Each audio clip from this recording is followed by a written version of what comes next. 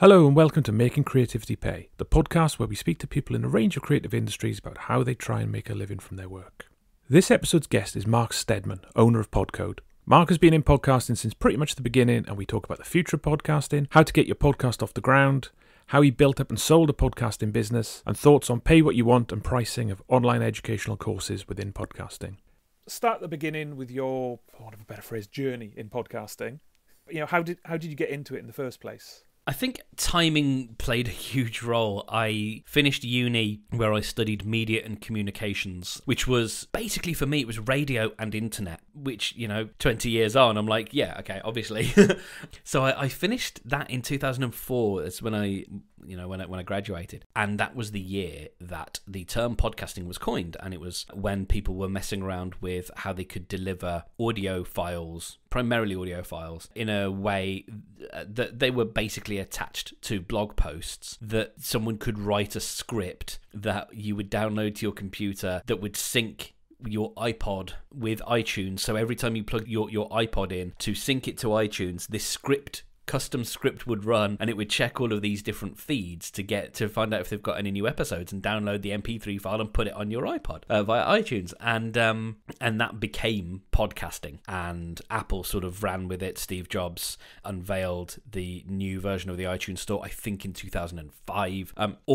During all of this time, I don't really know much about it. I'm messing around with on-demand audio, making just bits of music or whatever. While I was at uni, I think I was playing around with like radio plays and making radio shows, and they were meant to be consumed on demand. But we knew then, we had this idea in the UK, the BBC had what was then called, I think, the BBC Radio Player. I think that was the name for it. Yeah, which was just this like little pop-out web player that would appear for a station that you were listening to, and it allowed you to actually their thing was listen again. That was the term. You could listen again to a show that you'd missed, and they had this sort of catalog that you could go through, and it was like a little flash based player and stuff. And I built one of those for my uni project, and so I started to get into what was available. And over the years, working within community radio stations, I got into that kind of stuff. But it wasn't until the beginning of 2008 where I thought, okay, I've listened to some podcasts now. I now have an iPod. I was using a Creative Zen,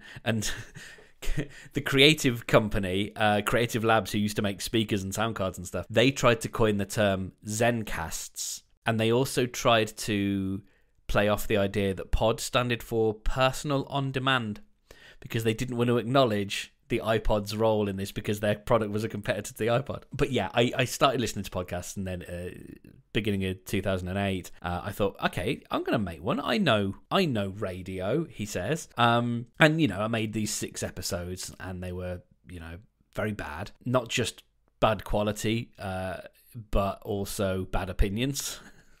And also, like, it wasn't a show that knew what it was and all sorts of stuff, but it got me enthused about it. And the next thing I started doing was building like a little mini podcast network, and so yeah. And then like years have gone by. I produced shows for friends and built a new network around 2013, which had a few shows in it, and it's what I've described before as the world's most technically advanced podcast network that nobody ever listened to, because it didn't have many listeners. But the tech was great.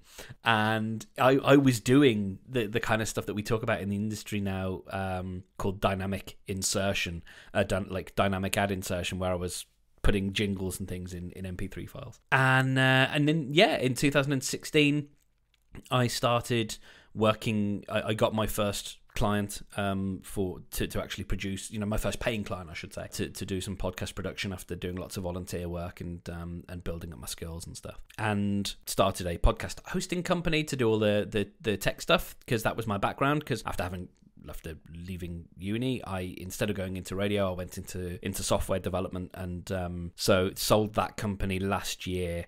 And now I spend my time helping people learn how to make podcasts and feel good about it, and get rid of their imposter syndrome, and work through those fears and that kind of stuff. And yeah, that's probably all the time we have. So sorry about that. No, that's fine. So I mean, you've kind of been one way or another around the industry pretty much since the beginning. Do you feel the last 2 to 3 years there's been a big change? There's been lots of those little little moments, little sort of flashpoints. In, I think, 2008, 2009 is when the comedians arrived and invented podcasting. So Mark Maron invented podcasting, I think, in sort of 2008. And then, like, the Nerdist, I've forgotten his name now. Chris Hardwick. He sort of invented podcasting a couple of years later. And then in 2014, Serial invented podcasting. And then in 2018...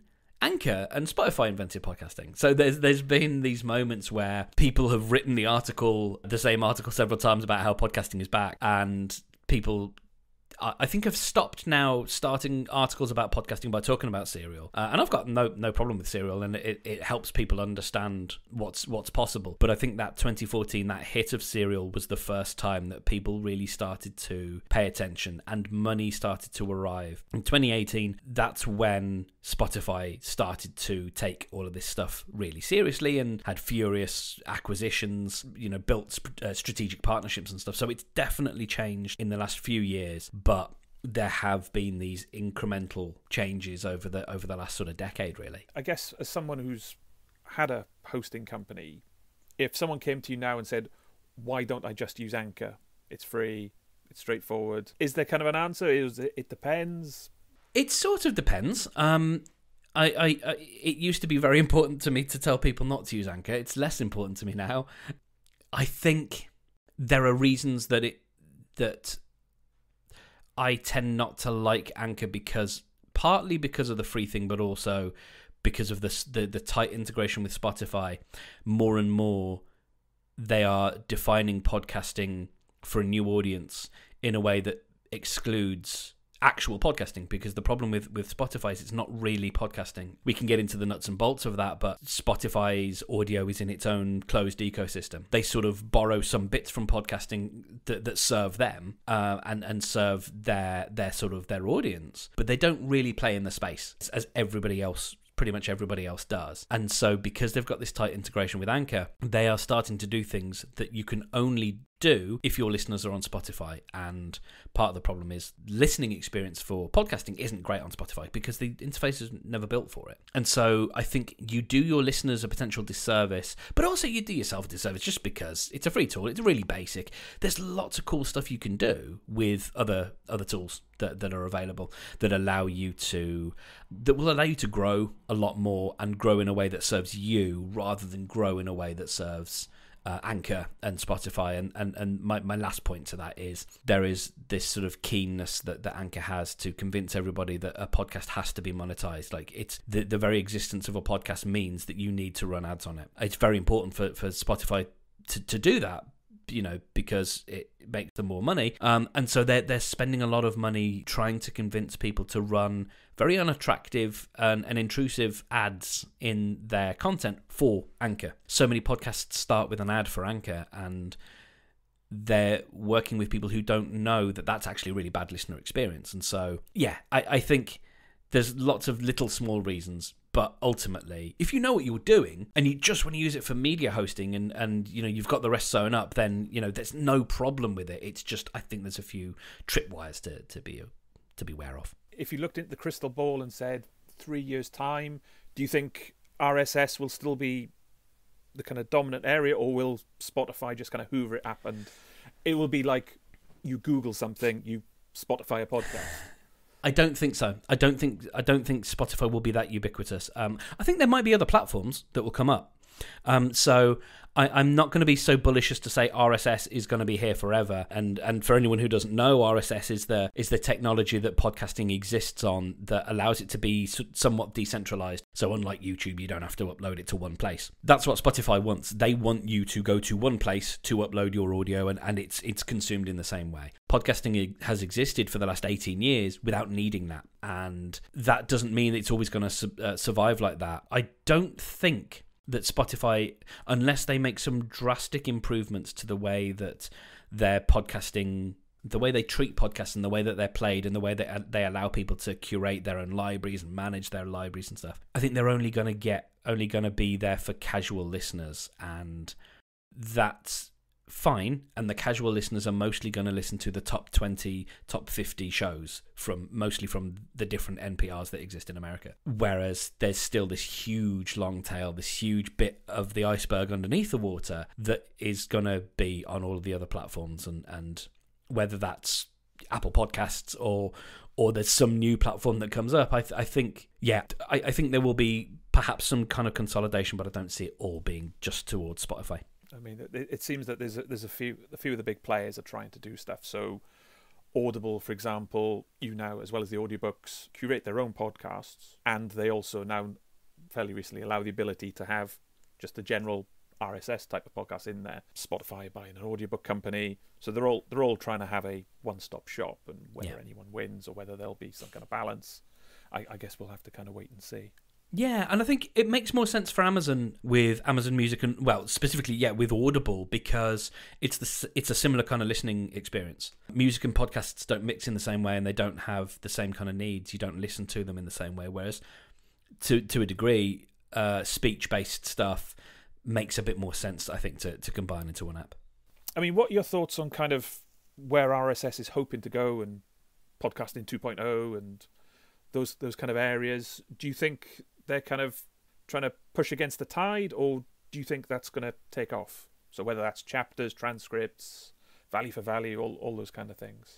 I think they're pushing against a few different tides, but I don't think that's a bad thing. I think we need people to push against the tides, just so that it's not necessarily that we'll win, but that we put up enough of a fight. I'm a bit less strident about this than I was, and I also think that we need to accept that podcasting is going to evolve, and the idea of what podcasting means is going to change, and it is changing. And I think that's fine as long as it remains open, and as long as it remains somewhat decentralized. I think we're in the right spot, and that's what podcasting 2.0 is aiming for. It's to me, it's relying too much on the blockchain. I don't think that's the way forwards at the moment, but I'm also prepared to believe that I might be a dinosaur about that, and I might be wrong about that, but I'm not, because we're not ready for that. Because there's a few things like you alluded to the value for value model. That's great if it's about real money. I actually worked in podcasting on the blockchain for about 6 or 8 months on a project, and I still find it really hard to get money on a wallet or whatever. It's not easy, and so to assume that it is not the future of how we make. It's not the immediate future. It may be the very, very long-term future, but I think by then we're probably all in the metaverse. There's probably various things. So going back to selling Podiant and building it up, it was kind of one of the things you mentioned about kind of setting up a business, building a business, and then selling a business. How much of your time and how was that like kind of all-encompassing for? What was it? You say 8 years? Oh, Podiant was only for it was about 4.5 years, and it was full time from 2018 up until March last. Well, I keep saying March last year. It was about May last year. That was like absolutely full time, but it was a sort of a side project and a growing business from the beginning of 2016. It was a sort of a bedroom side project that then became. It became a real business in a sense that we never had huge amounts of customers, but we absolutely played on the stage, if you like, and that was partly because of sort of being opinionated, caring a lot about the space, caring in different ways than I do now. Like I'm much more focused on creators and helping people express themselves in whatever way makes sense for them. So being less, as much as I've been quite strident about where I am with the blockchain and all that kind of stuff, I think with Podiant I was much more about this is the way you should do podcasting and it needs this, that, and the other. But it was a labor of love, and it was up until now, I think, it was the best thing I ever did. I was so proud of it. And I was on a podcast recently talking about the sale, and the difficulty that I had was how much I undervalued what I had. I didn't realise. I knew I had a good product, and in some ways it outstripped a lot of the competition. And I don't say that easily. You can't see my face, listener, but I'm not the kind of person who says those kinds of things easily. I have a big smile on my face, but it doesn't always come off on audio. I want you to know, like, I say that with as much humility as I can muster. I was really sure that actually I did have a good thing, but it wasn't until I sold and then was like, okay, I've got a bunch of podcasts. Where do I put them now? That I was like, oh yeah, no, I had a great service and I charged far too little for it. And which, brings us beautifully to getting paid for your creativity, I guess. And so much of that is down to being bold enough to say, I think it's worth more than, maybe I think it's worth more than you think it's worth. But being able to actually stand by your work a little bit more, and maybe be prepared to work with fewer people as a result, but know that the relationships you build with the people you do get to work with are gonna mean a lot more, because they're not based on the fact that you were the cheapest. I mean, like you said, so one of the themes through the podcast, making creativity pay, kind of had Stuart Goldsmith on the first episode. I've recently recorded another one with someone who writes a beer website and has a beer podcast. And the problem in all these kind of areas is there's so much that's free. How do you justify asking for money? Now, I know, you kind of say, well, there's value in the product. You do a number of podcasting courses. I can get a crap or an average podcasting course for free somewhere else. You can probably get some pretty good ones for free, to be honest. Yeah. Yeah, and you'll say, mine's better and worth the money. But it's that leap, and it's the same as any kind of thing. You kind of say, well, pay for my Patreon when there's millions of podcasts, free radio, whatever else. There's almost it's practically an infinite amount of entertainment that you can get for free. Why should I pay for yours or your knowledge or anything else like that? Oh, is that a hypothetical, or do you want me to answer that one? Well, no. I mean, in your case, if someone said to you, your stuff looks good, but I can get all this stuff for free, yes, in the nicest possible way. Yeah. Why should I pay for yours? Completely. So I think what I would say is, come for the course content, come for the on-demand content, stay for the Zoom calls that we have every couple of weeks, because that's where if you like, the rubber meets the road.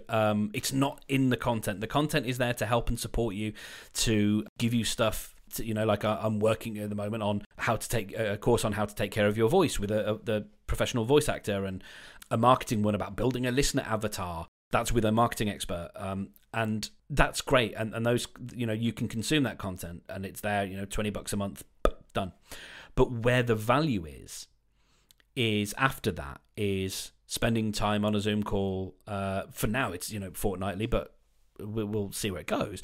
And we had an amazing one, literally 2 days ago as we record now, where we brought someone on who actually wasn't a member of the community, but who deserved to hear what we were saying, because we were talking about a person who was struggling with something to do with their podcast. And someone said, like, bring her onto the call just so that she knows that she's not alone, so that she knows she's got support, because I was her editor, I was her podcast editor. There's only so much I can do.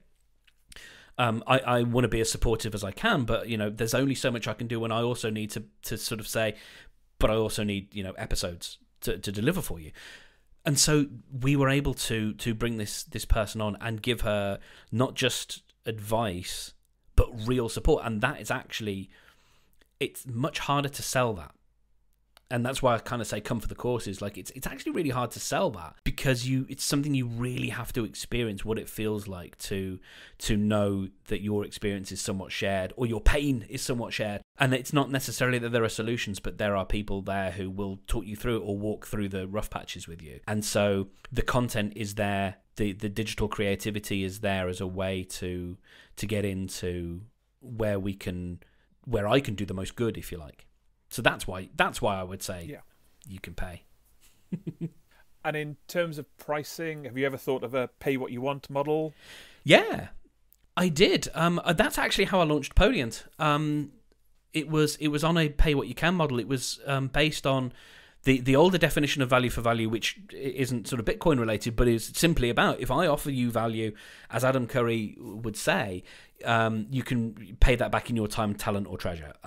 And I got that from a guy I like a lot called Tom Merritt, is a sort of tech journalist who I follow, and I got that notion from him, and I kind of thought, in the spirit of that, in the spirit of kind of offer something that is of use, and if you like it, if you want to make use of it, then please do. Mistake I made is not setting a minimum, and so that meant that for most people, pay what you can meant for free, because pay what you can doesn't mean pay what you can. It means pay what you can get away with. And for a small amount of people, it will be pay what you think it's worth.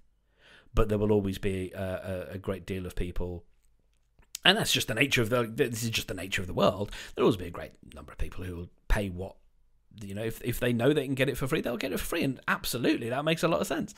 And so that's where I sort of got myself into a bit of a corner, because I couldn't, maybe there was part of me that just couldn't put a number on it and say, this is what I think it's worth. So yeah, I like the model, and I've used it in other senses. I think it works really well for a piece of content, like a discrete piece of content that you deliver, whether it's an album or an audio book or whatever. I think it's much more difficult if it's sort of an ongoing subscription, or if your continued time is bound up with that.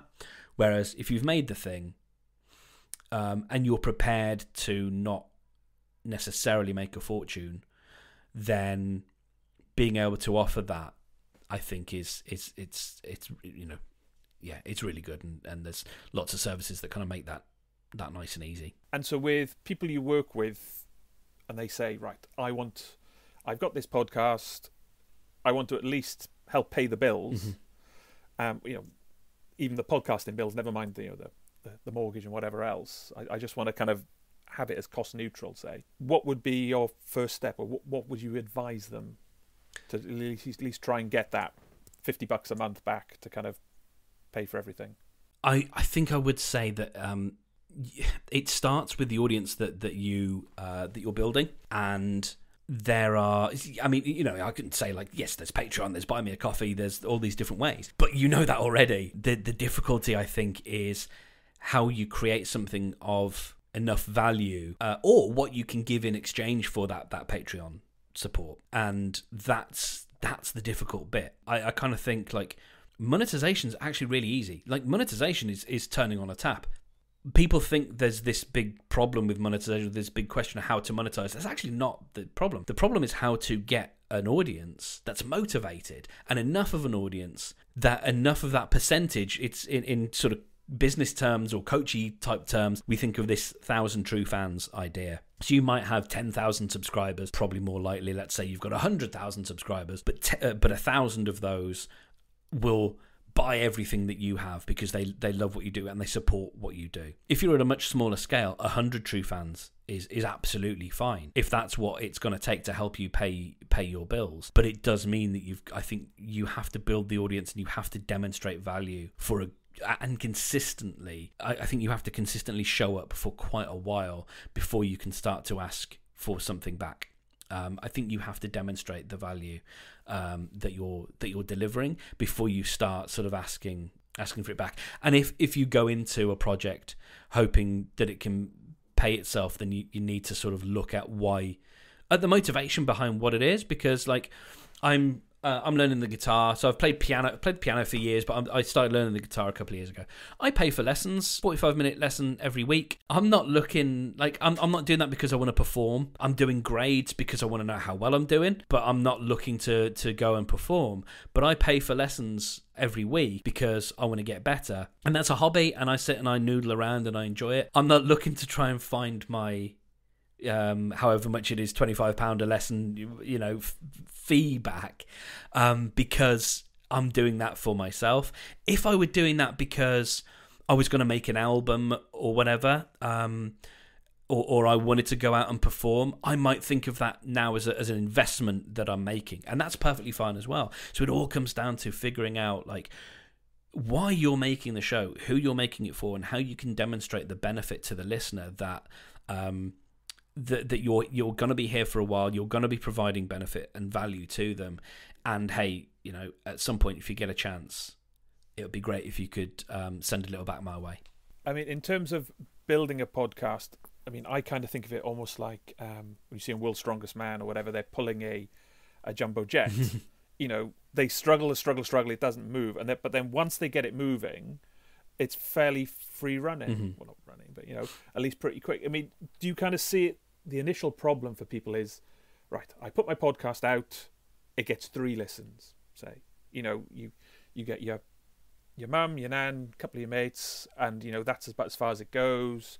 Someone you work with, you know, maybe the next one gets to 10. But then how do you get to outside your immediate circle to 50 to 100? You know, obviously step 1 is be good, but, you know, beyond that. It's, so a chap I work with had this great analogy, which I've put to use, and I think it makes a lot of sense. So if we're looking for people to engage and consume our content, he likened it to being in a crowded tube station, and if I throw out a ball for someone to catch, or if I say, hey, someone catch this ball, it's unlikely that anyone's going to catch the ball. But if I shout, hey, Steve, catch this ball, and my mate Steve's there, Steve turns around, he's going to catch the ball. He can then say, hey, Jennifer, catch the ball, and turns to Jennifer, and Jennifer turns to him, and they catch the ball, and they move the ball back and forth. Starting by figuring out who you make your podcast for, and then speaking to those people, and speaking to them individually, whether that's on Twitter, DMs, LinkedIn, email, WhatsApp, dropping them a text message, writing them a letter or a postcard, whatever it is. If you know who you're making it for, then starting by saying, this, I reckon you should listen to this episode, I reckon you'll appreciate it because of this reason. And it starts small. It does start like that. And then within that ask, you say, you know, listen to the episode. If you like it, please tell someone else. That would be great. But it has to be that you've got to start with the absolute small scale. You've got to start, I think, contacting people individually. That is if you are going from a standing start with no audience, that is, I think, a good way to begin, is to actually say, like, here's a few episodes, you'll really like this one. And then maybe a few weeks later, you're going to make another episode, and you think of a particular friend that you want to make this for, and think of them as you're delivering the show, as you're making the show. Think about like what they find funny or interesting, and make your show, put it up, and then tell them and say, I reckon you'll really like this, because, and I think chances are they will engage with that because they'll feel that energy. They'll feel like, oh yeah, they're like, they know I like that kind of humor or that kind of topic, and just be prepared to start small.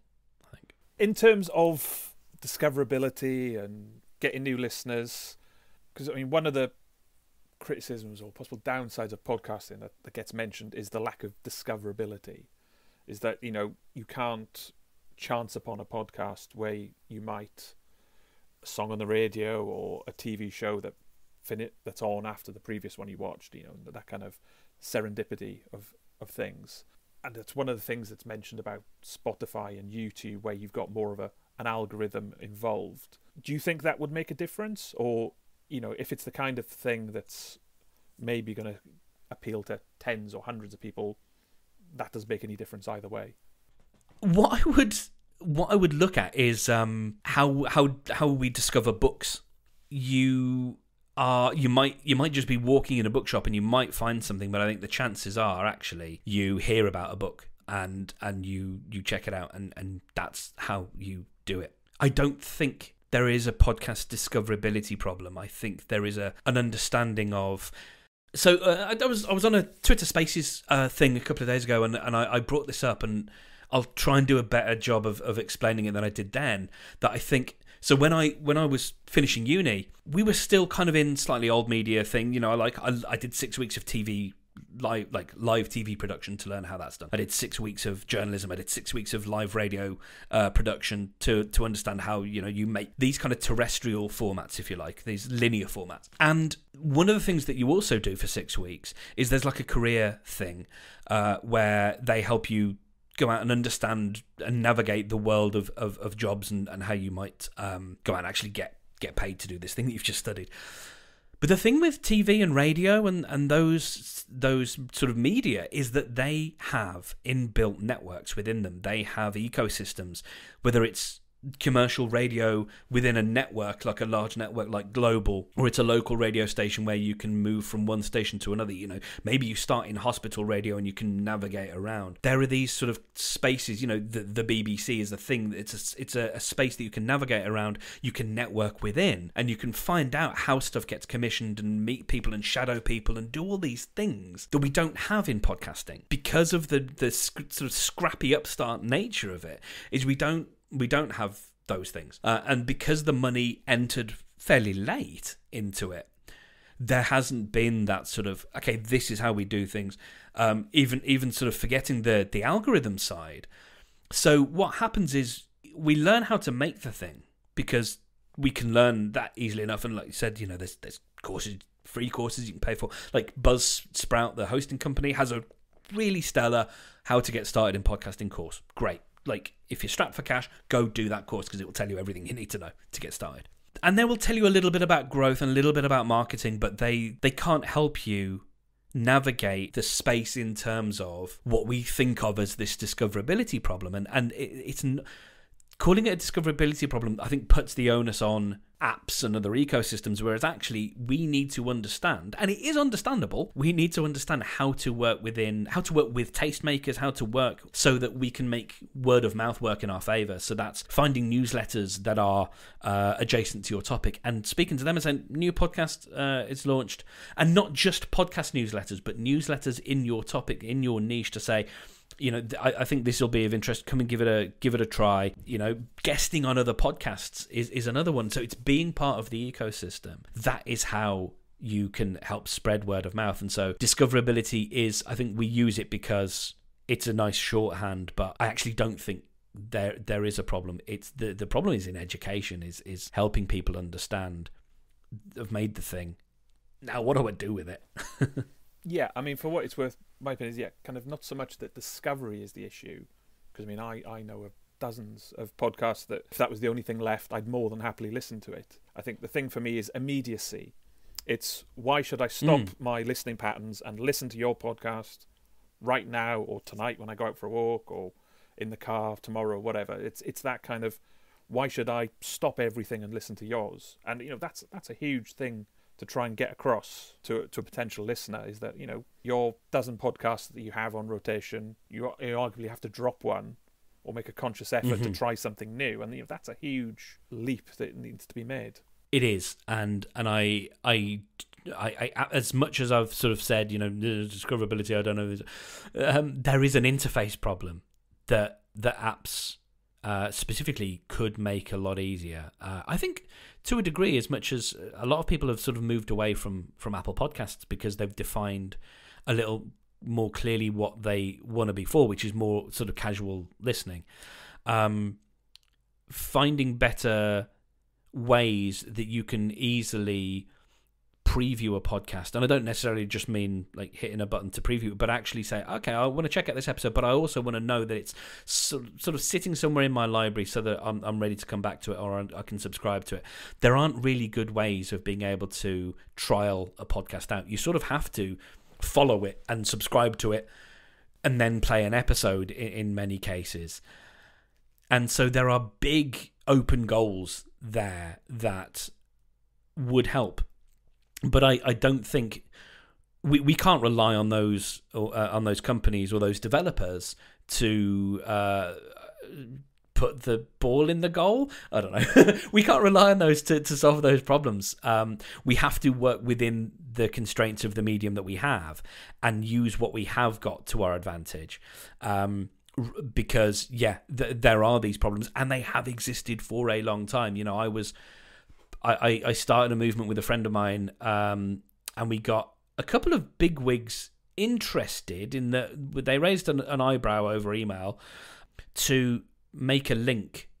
In email, if you're on a website and you see an email address and it's highlighted, you can click it, and that's because it has a special kind of link that starts with mail to and then a colon and then the full email address. Your computer understands, or your phone understands, if a link that I click or tap, if it begins with mail to mail to colon and then the email address, I know that my default email app, I can open that app and compose a new message and put the email address in the to line.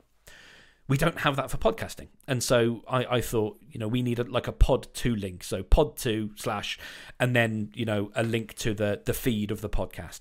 And then your computer or your phone would say, whatever my default podcasting app is, now that doesn't exist, but let's assume that one did. Whatever my default podcasting app is, open the podcast in that app and let me go.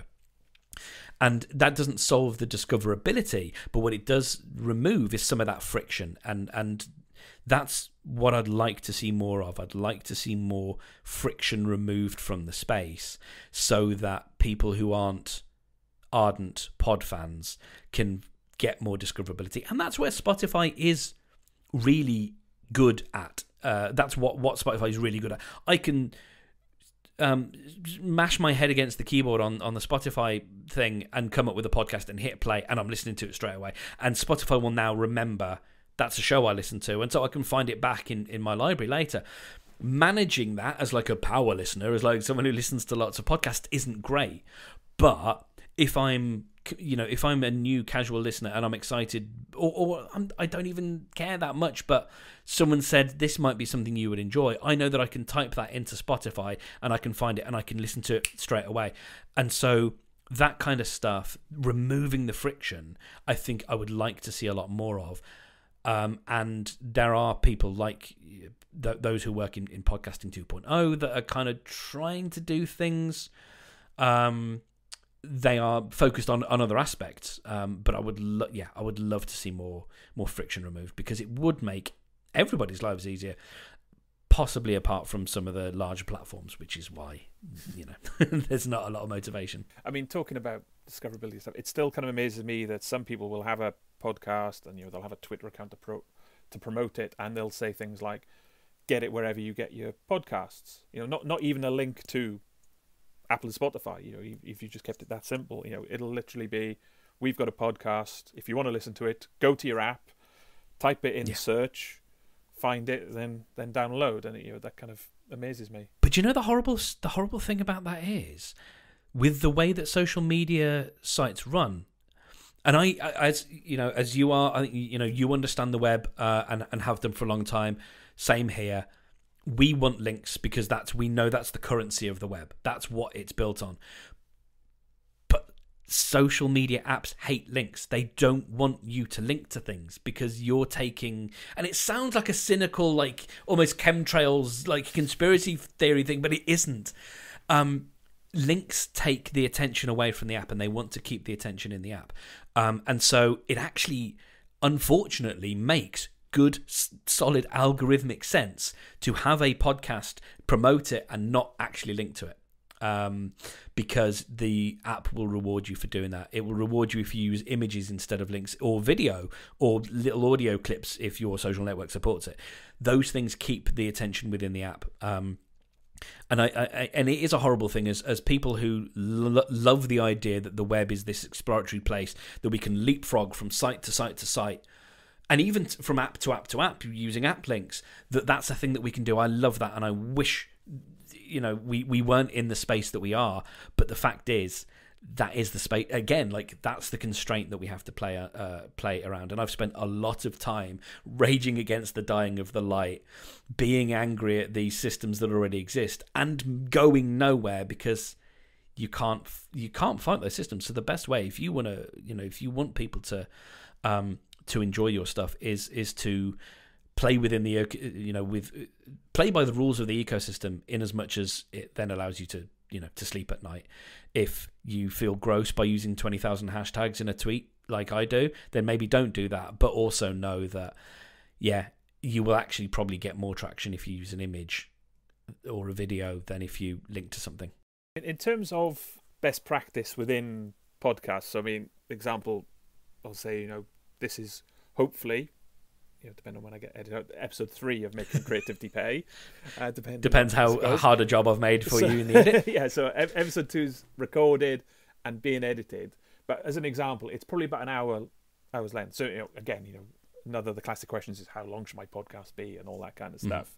There's always a trade-off there. If I spend 6 hours editing that down to 35 minutes, but 3 people listen to it, there's no point in that. But again, if you don't spend the time and make it tighter, then it's a lot harder to kind of keep listeners. And there's always that balance of, should you from the start almost kind of build the best product or don't bother? Or should you just be rough and ready and kind of not get too hung up on making it perfect?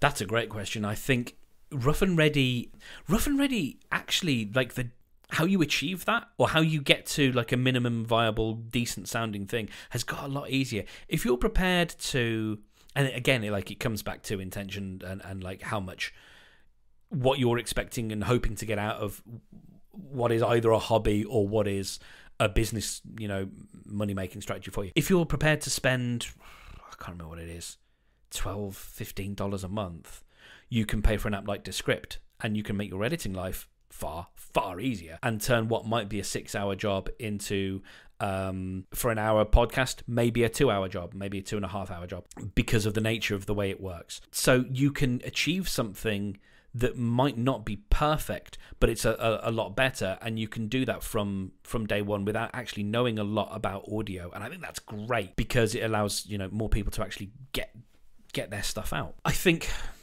it's not as simple as just making a great thing. Obviously, consistency is important, and it's that consistency of showing up that is really valuable, I think. And it's difficult because we often go into a new project not really with a sense of how long it's actually going to take to crank one of these episodes out, and then you get to the point where you realize you've spent 2 days on this. The point I would sort of pick up on is when you said like spending 6.5 hours editing an episode and only 3 people listen, so why bother? Okay, yeah, there's a few questions I could ask about that, but the one thing I would say is, and it's something I forget a lot, is, okay, this episode right now, this week, this 30-day period, maybe it got 3 listens.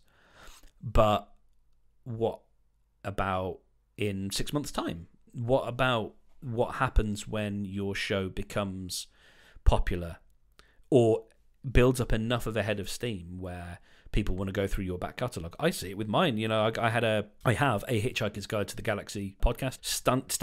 Started from a standing start. I didn't have a mailing list to tell. I had a few people who I knew liked hitchhikers, and I could tell them about it. But we really started from nothing, and we tried lots of little scrappy upstart methods to gain a bit of traction. And we scrabbled around in ages, and we complained for ages about how we had this lovely show and not enough people were listening.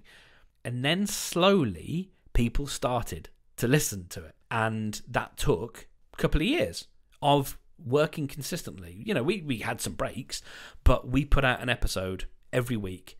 We put out 60 odd in, I don't know, it was about 18 months, 2 years, which is not super consistent, but it was enough. And we got a little bit of help because we got on the BBC's radar. That wasn't until 2020 after starting in 2017, and we'd already actually finished the show by then, but we got on their radar and they featured us, and that gave us a little bit more of a lift. But we started from pretty much nothing, and we now get to the point where we don't have thousands and thousands.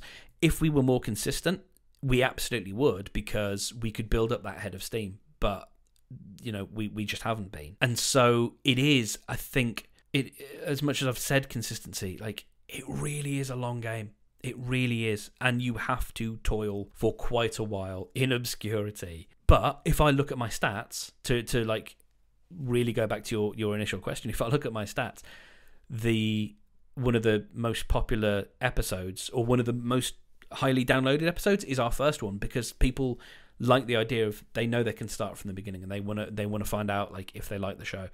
And so your episode that began with 3 listeners, so why bother, now becomes your starting point 3 years on, and you go back to that and think, oh bloody hell, should I maybe update that episode now? So very long answer to a simple question, as ever. No, absolutely, no, that's fine. Yeah, I kind of feel that with mine. Stuart who was on episode 1 was a great guest. I almost feel that's kind of too good to push now because there's nothing else around it. So I kind of want to wait until I've got a bit more of a body of work and then do a bit more with it. Because otherwise it'll go, oh, that was good, and then, well, there's nothing else, and it fades away. And so, yes, it's a difficult balance. I mean, luckily enough, a bit like yours, there's nothing particularly time-sensitive in that. So it was probably about 6 months ago, and I think it's more or less as relevant now. No, I think that is huge. I actually feel kind of sorry for people, sympathy or empathy for people who do shows that are really reliant on like the latest events, whether it's in their industry or whatever, because that stuff isn't as evergreen. My Hitchhiker's show, we were talking about every proper noun that Douglas Adams created from A to Z. That's what we did. We put everything in order and started from A to Z. Sorry, the guy's not alive, so he's not making any more. And we only covered the Douglas Adams books. So we know that that's the case. Now, in a year's time, or whenever it ships, we're waiting for the proposed Netflix Hitchhiker's show.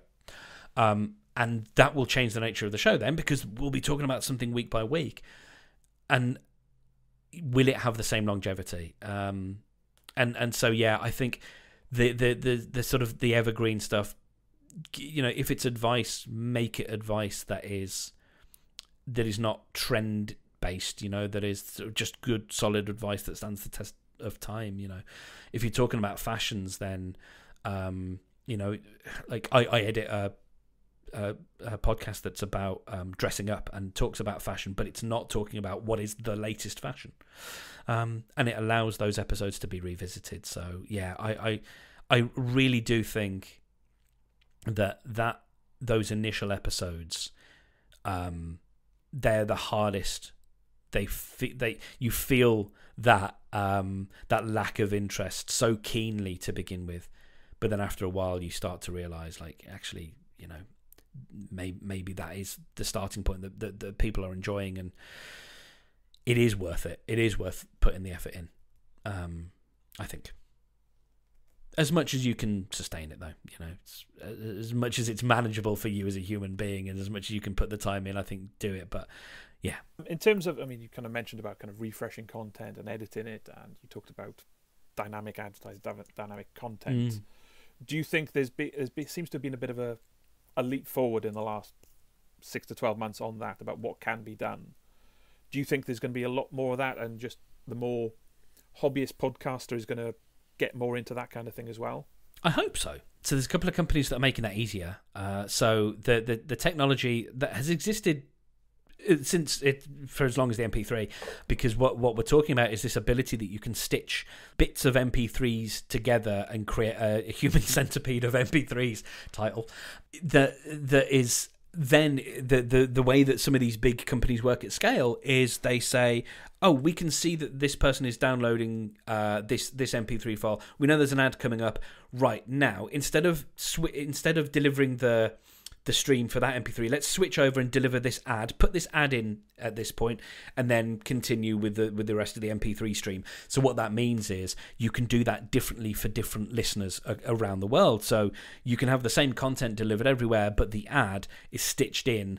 There could be an ad that is for Tesco in the UK, or it could be for Walmart in the US, depending on where you are and when you've specifically downloaded the episode at that particular time. Because for the most part, with these big services, that stitching is actually happening when you request the file. That usually happens for the kinds of ads where I'm talking about, like Tesco and Walmart, where they're not part of your show, really. They're injected in. They don't really feel part of your organic content. And that's, the company Acast have done that for a long while. You might hear that little tone that goes do do do do do, and then there's an ad. That's Acast telling you this bit is not actually, like, the creator of the show didn't have any control over this bit.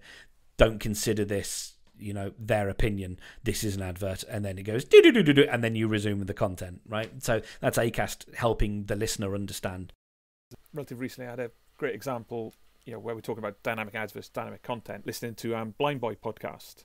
So at the start of that, he has a little introduction where he's talking about a show he's doing, but that show happened 2 years ago, say. So, that bit is out of date. And then following that, there's an advert, a host read that he reads for Beer 52, but that Beer 52 ad is the latest one. It's current. So you kind of think, there's certainly a trick being missed, I think, for content creators where, that initial ramble at the start relates to kind of what's new now, and you just overwrite all your historical ones. So Captivate, which is a company based in the UK that do podcast hosting, they've introduced this thing called the Ad Painter, and what this is you can take your existing back catalogue, and if you've got something like that where you've said, hey, I'm going to be doing a show, or I've got a book launch or whatever, come out and see me, and that's in an episode from a year ago, you can literally sort of drag your mouse cursor across that bit of the waveform and say, replace this with a more relevant ad if one exists in the library. And so you can record those. And I'm now doing something similar with my own podcast, where I have a couple of ad slots, if you like, and one of them is an ad for a free product, and then the other one is timely. It's about my community, but I talk about either what's happened this week in the community, or I talk about upcoming events, depending on which is more interesting or whatever. And so what that then means to anyone who's listening, if they listen to an evergreen episode from a few months ago, they will be getting up to the minute information about the events that I'm running this week. And so that's all based on ad technology, but it is implemented now and implementable in much more creative ways. And if this is of interest to anyone listening, if you want to get into this stuff, then I would recommend soundsprofitable.com. So Brian Barletta is a guy who writes a lot about ad tech, and some of it can be used for evil, but so much of it can be used for good. And there's so much interesting stuff that can be done outside of advertising, just making your show much more relevant and more, interesting. And there are even ways that you can do this that aren't advertising, that you can say, hey, I know that you're listening to this on Apple Podcasts or Spotify now. It would be great if you gave us a 5-star review. And then you could do something for another app, like someone's listening in Google Podcasts. You can record a segment that says, hey, you're listening in Google Podcasts. Thanks. Or you're listening in Overcast. Hey, you're listening in Overcast. You've got an iPhone. Could you nip over to the Apple app and just give me a 5-star rating? And then you can come back. You don't have to subscribe, but we'd appreciate it because it helps us. That kind of stuff. That's not advertising, but it is ways. They are ways that you can sort of do interesting things using that technology for good. And so, yeah, that kind of stuff. As a tech guy, I'm really excited by that, and I am using it not just in my own podcasts, but I'm also helping sort of clients get to grips with it as well. And as a lot of my clients, like, they might have a book or a training thing or a course that they're going to deliver, and for them to be able to take their back catalogue and say, before the episode starts, I just want to let you know I'm running a course. Deadline is this date, and then once that deadline's hit, we get rid of the ad. Done. We haven't got to re-upload the episodes. It's just, that kind of stuff is great, and I'd like more people to play with that kind of stuff. It takes a bit of time to do it elegantly so that it doesn't sound clumsy, but it's worth it, I think. So you were saying then about using technology for good and advertising.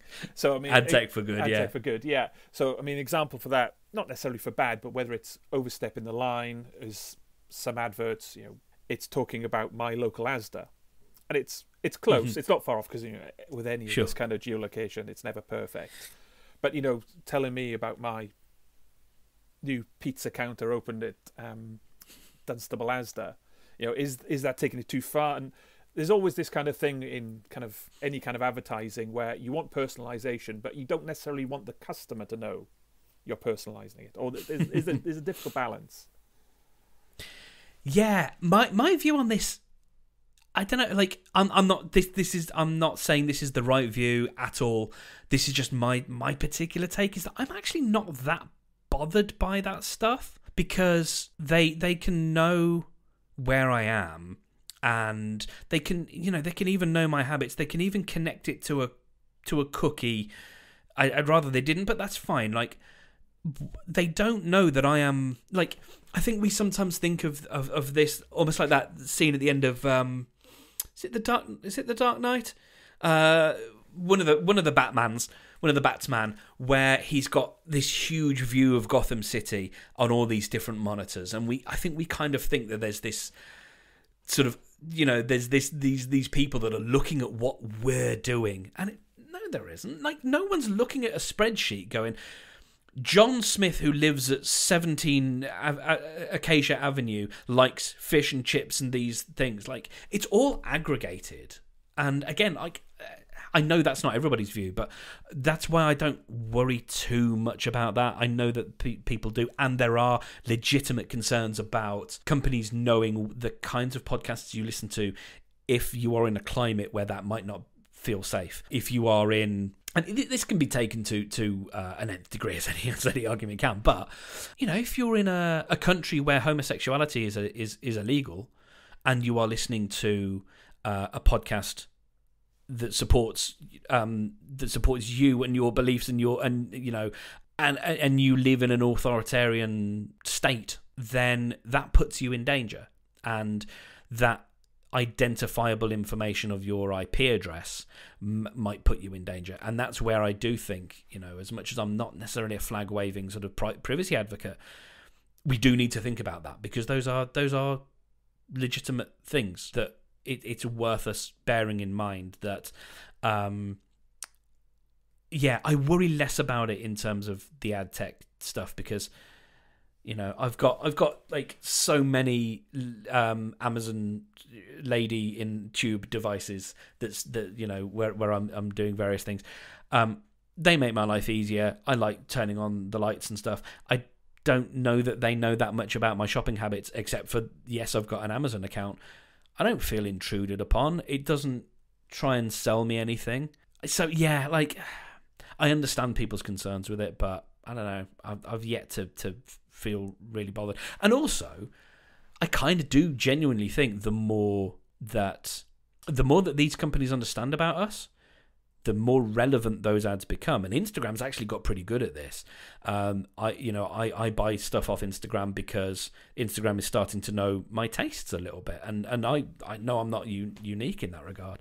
The fact that we can tailor these ads, it introduces us to things that we might not otherwise be introduced to. And also, us as creators who want to get our work out, it also gives us avenues. I'm using Facebook ads for something to support my business, but I could, I have used ads. If I wanted, I could try running a Spotify ad or a Facebook ad to advertise my Hitchhiker's Guide to the Galaxy podcast. I could work with Acast to produce a little segment that goes into people's podcast apps, and I wouldn't necessarily pay that much for it. And I can do that choosing, well, I know it's probably going to be blokes in their 40s who will like this, whereas my business is pitched very differently. And so, like, yeah, I kind of think, again, like, I'm not trying to explicitly find Joe Schlop who lives at this address. I'm just looking for people who share these interests, and I kind of think that's fine. Moving back to some of the technical stuff, I mean, I think one of the first things I saw from you on Twitter and on the web was Podcode.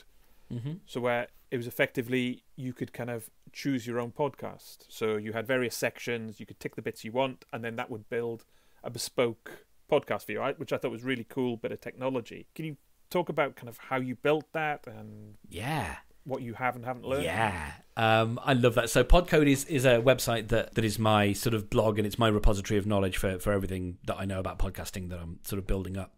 And that's where my courses live and all that kind of stuff. What I did over the summer is I was experimenting with lots of different things, really. I was throwing lots of things against the wall to see what stuck. And this was loads of fun to do, but it didn't really stick. So what I built was exactly as you've described, is a podcast that you could subscribe to where you could build your own. So it was all podcasting news, but some of it would be about growth, about how to grow your podcast. Some of it would be about the craft of editing your podcast. Some of it would be about how you start a podcast. So because I had a newsletter subscription list, most of those have already started a podcast. They don't need the content about starting a podcast. Most of them want the growth stuff. And most of them probably don't want industry news, but a few might. And so what I built is a system that allowed me to, because I still have this system that trawls lots of different websites and tries, sort of fairly naively, but it works most of the time. It tries to sort of find relevant articles and put them in a database for me to just tick through and say, yes, I'm going to talk about that one. No, like most of them, are not relevant, but I'll find a few and go, yep, okay, I'm going to talk about those, and I'll tag them. And it went into, I built this system where I had like a newsreader app, and it was just a little web app that would pick these things that I hadn't yet recorded audio for, and I would sit here at my desk with my microphone, have my script. It would literally just be, because I'd write a quick blurb about the article beforehand, and sometimes I could just do that on my sofa while I'm just trawling through, and quick summary of the article, save that for later, come at my desk, sit down. This app would then give me, here are all of the things that I need to read, and I would record little audio files for each one of those, and it was sort of fairly easy. So I have a simple recording app here, one button click again to stop, and drag the file into the system, and the code I wrote would go off and do a load of things, like it would try and make sure that the levels were consistent. If there was because there would always be a little bit of silence at the end, because I'm then mousing over and clicking the button again, so I wanted to remove all of those bits and just like punch up the audio and all that kind of stuff. And then all those little chunks would be stored in a database and tagged for like, this is about planning, this is about growth, this is about industry. And you as a subscriber to the podcast, you had your own custom feed based on the tags that you were interested in.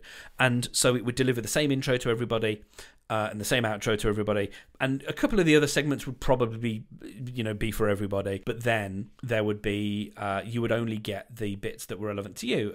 If you subscribe to the public feed, which everybody got, then you would get the top 5 stories or whatever it was that I determined, rather than you didn't get everything, but you would get, a certain number.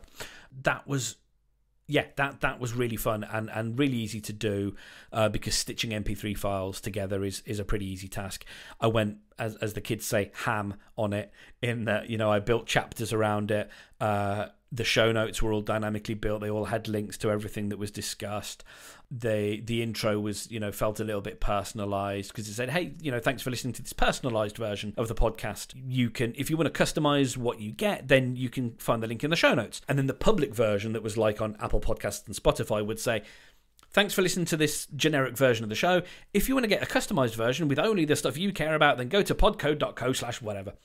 And yeah, it was really fun to put that together. And I only stopped because it was like, this isn't the work I need to be doing, because there's other people who curate podcast news really well, and there's no point trying to compete with those, because I don't need to. Like that's not what I'm trying to do. So it was loads of fun, and I've somewhere the code exists for that, and I might do something like that again at some point. I think there's some really nice ideas about it. I even had the idea, which still kind of a little bit, I'm not married to it, but I'm certainly holding hands with it, is having a podcast network that is based on, everybody does this. So everybody has a briefing. So it was called the Podcode briefing.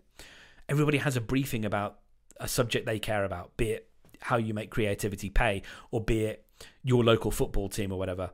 And you subscribe to the ones you want, but then like people can share segments. So if there's something about making creativity pay that's a story about how a football team sold an NFT, then you might swap those two stories together, and that feels really cool. You have this really interesting podcast that's built out of lots of different shows, and the technologist in me loves all that stuff and how to make it sound good and all that kind of stuff.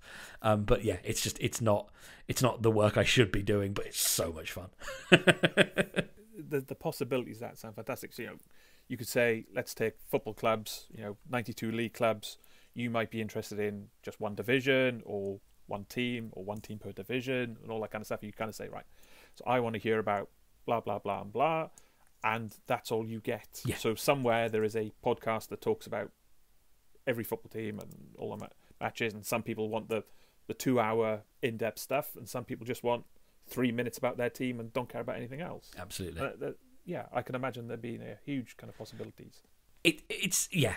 There's so much potential, and I think that's one of the things that we will get to play with a lot more. And I hope there are more people who are up for experimenting in that way, because I hope we discover more about what's possible with audio as well, and like audio learning, because one of the other things I'm interested in is, and I think I can't remember who it was, someone has bought out, I don't think it was Spotify, but someone has bought out a company that were basically doing masterclass, but in audio form. And I love the potential of that. I love the idea of taking a course while I'm walking my local canal, because sometimes I'll go off for a walk, and that's maybe 2 hours, and I'm often listening to a podcast, or sometimes an audiobook. What if I could be consuming a really well-made course, and then at the end of it, I come home, I look at my phone, and here's a bunch of homework for the course, because it knows what the bits that I've listened to, like that kind of stuff, geared towards non-visual based learning, geared towards, your mind might be very slightly occupied with putting one foot in front of the other, but you're absorbing this knowledge, and then you come home, and then you can sort of cement that knowledge by taking a quiz or whatever, like that kind of stuff. I think larger companies are understanding more and more about what audio can do.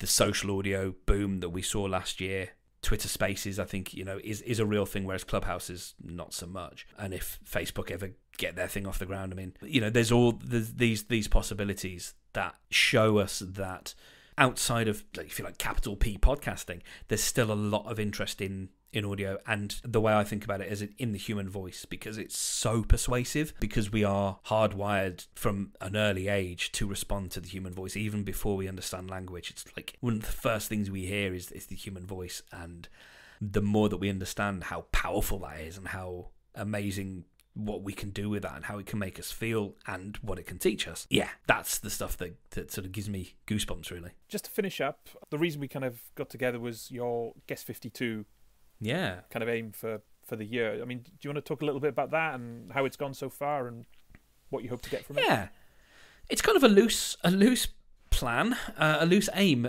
to try and it's given me a framework really to just get on as many podcasts as possible, because I love having these kind of conversations, and it's what I would recommend for anyone in a creative field who wants to make their stuff more visible is to be on relevant, interesting podcasts. And so Guest 52 is this idea that I would try and be on one podcast a week, at least, so that they average out for the year. So I've got a few booked in. I need to actually sit and be more proactive in reaching out to other people rather than hoping that they'll come to me. But it's fun, and I'm hoping it'll pan out and just allow me to meet more people as well. Huge thanks to Mark for his time and great answers. You can find Mark on Twitter at Mark Steadman, and Podcode website with loads of tips and guides about podcasting at podcode.co. And there's also a range of other links in the show notes. Thank you for listening. If you enjoyed this, check out some of our other episodes where we talk about making creativity pay in comedy, writing, and lots more.